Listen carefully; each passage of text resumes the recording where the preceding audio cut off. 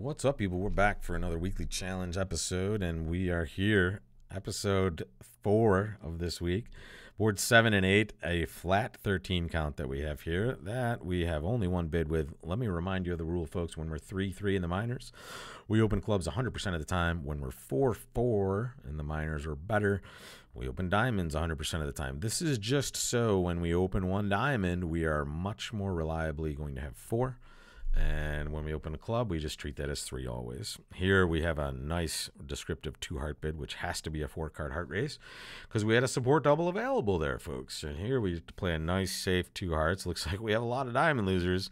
Even though our left-hand opponent has a rough and diamonds, it doesn't matter. We're just going to lose the first 3 diamond tricks on this hand, unless the queen falls to our left, and then we're going to lose the first 2 in a rough. There it is. So now they're that's great for us. We hope they're roughing with the long heart. If they in fact have 3 hearts over there, we just did ourselves an extra piece of work there. So here, there's our ace of spades.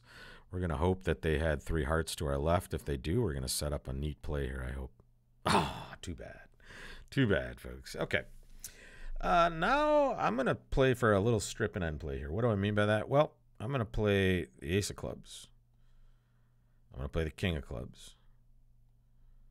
I'm going to play the king of spades. And then I'm going to exit a heart.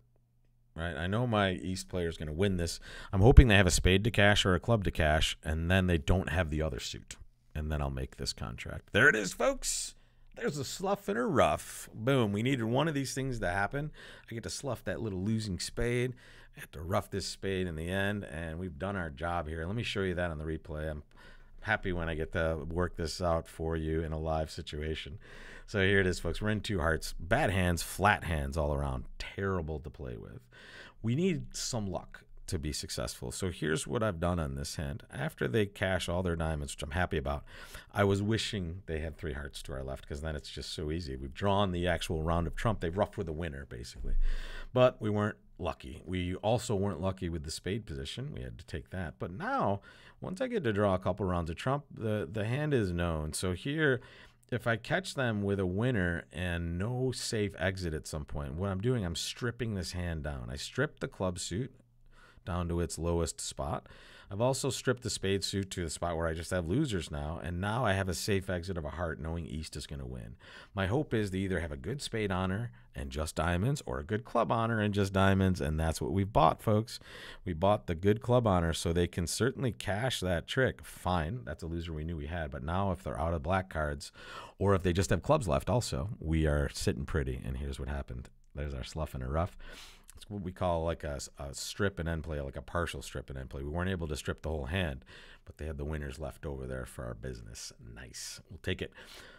1 spade pass, 1 no trump. They play the forcing no trump, folks. I'm going to chill and see what they do. Now they bid 2 hearts. Wow, let's let them get into trouble. This is 3 diamonds should be a sign off, by the way. This should absolutely be a sign off, and appears to be.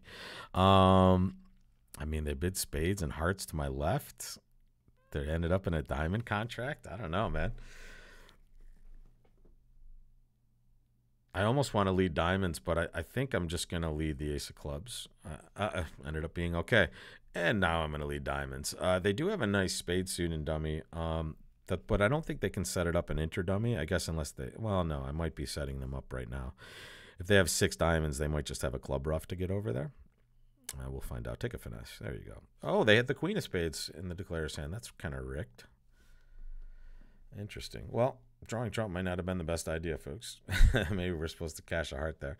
Unfortunate they had such a good spade holding queen X over there. The good thing is, if we weren't beating this, this is just an extra imp or 2 to them. I'm not like devastated by that scenario. However, I just hate to see them pitching winners over there each time.